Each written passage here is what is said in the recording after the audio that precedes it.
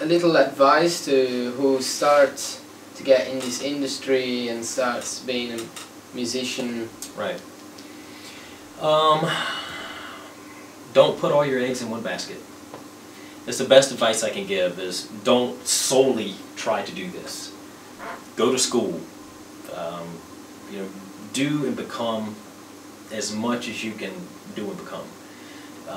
Because like I said, there's few and fewer people are being able to make a living doing this. I can't make a living doing solely this. And I'll be straight up honest with everybody. I do not make a living from playing drums, right? This, for me, is more of a hobby. It's more of, I enjoy this. It does bring income in, right? But this isn't my focus in life, you know, and that's fine. That's okay. Because somebody may look at me and go, oh, that guy must live, eat, and sleep drums. Yeah. I did for a while, you know, and I still do. I mean, every day I'm thinking about drums. You know, every hour, every 40 minutes of every hour, I'm thinking about drums. You know, but that doesn't mean that it's all of who I am. You know, so become more than you think you can become. I mean, that's the best advice I can give anybody, is to, you know, learn.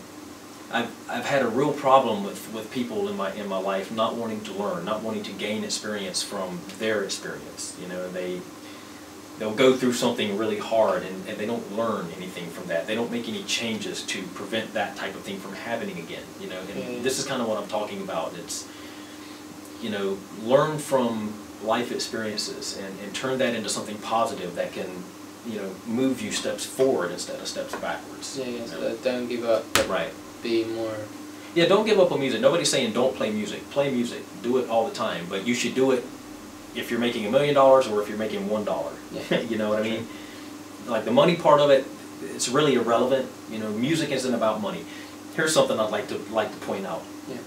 We've been a species as an upright being on this planet for about 240,000 years. That's all. Yeah. Together as a species, including Homo sapien and Erectus and Cro-Magnon, all of that stuff, about 1 million years, okay? We are the youngest species on this planet, okay? So if you look at, say, an alligator's been around for 400 million years. Yeah. We've been around for 240,000. Okay, so the point I'm making is from 240,000 years ago all the way up until 75 years ago, 80 years ago, music was free. Right? Yeah. It's what we did to heal loss. It's what we did to celebrate life.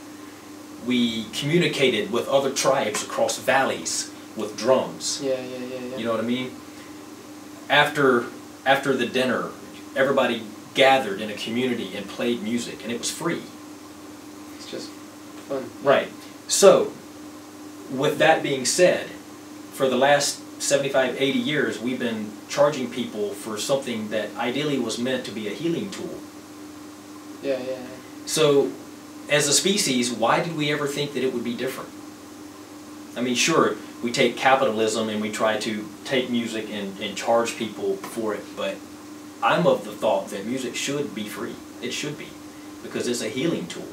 And I really don't think that you should manipulate music and use it in a selfish way like that. I mean, sure, make money off of it if you can, but the actual act of playing and creating, it never was about money. You know, it never was about monetary value. It was about, you know, the heart, the soul. Yeah. Being able to, you know, get emotion to this person sitting over here. You know, can you feel what I'm feeling through the tool of music? That's a beautiful thing, and I think we've lost a lot of that for the sake of money. And I think the internet basically is teaching us that stop all that. This is why you should be playing. Yeah. You know?